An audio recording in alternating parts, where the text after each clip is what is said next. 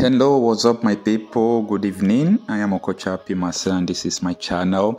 In Imo State, of the incumbent governor, Hope Uzodimma, APC has cleared 27 out of 27 local government. What an election.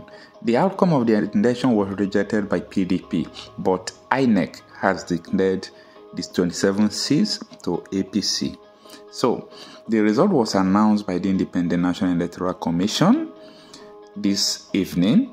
Meanwhile, the People's Democratic Party, as I've said, the Labour Party, and the All Progressive Grand Alliance, that is the APGA, are calling for the cancellation of the election.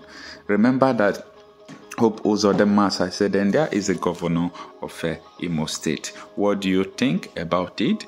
Do you think that the election was rigged? Remember also in the presidential election that the Labour Party won the state by a landslide. Now we have Imo State or the whole House of Assembly election 27 over 27 won by the APC or Progressive Congress. Thank you for having time to listen.